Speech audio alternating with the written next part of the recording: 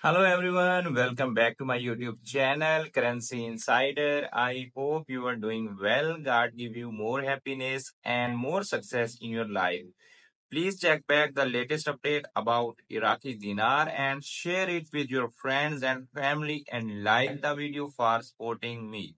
Iraqi state banks account for 88% of banking sector investments. The Prime Minister's advisor for economic affairs, Mazar Salah, confirmed government banks account for 88% of the banking system's investments, pointing out the necessity of reforming the banking system on the basis of market work. Similar to international banks, they were expecting Iraq to be IMF Article 8 compliant, or at least having agreed to the obligations that requires. One of those requirements is having all restrictions lifted, which comes to Article 14. They've been using a lot of pieces of Article 8 to get to where they are now. But they've never accepted the article, which is very simple.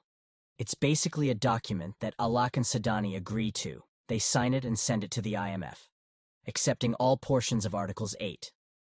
The IMF Article 4.2.2.4. Consultation.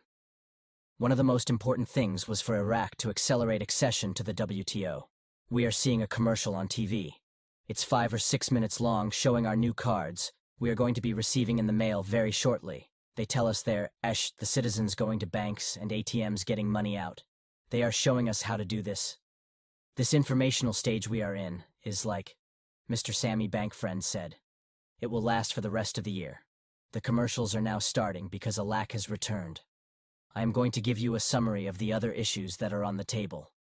They are on the near horizon, and my CBI Contact Act has also told me these are issues that also must be resolved passing the oil and gas law referendum, as required by their new 2005 constitution, needed changes to the investment law, No. 13 of 2005-2006, to meet the WTO requirements prior to full accession. Institute the pillars of financial reform in the banking, insurance, and the Iraqi stock market. This goes hand in hand with the electronic banking effort. Iraq is going forward with the project to delete the zeros, and actually in the process of doing it, not just talking about it again. We must stay grounded as this RV is coming to a closure, and there is not much longer to wait.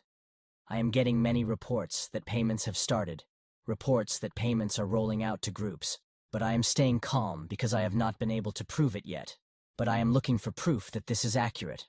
I am hearing this from many different sources. If this is accurate in the next day or two, you and I should find out when we can go in and exchange our currency if this is accurate. Thanks for watching. Subscribe for more updates.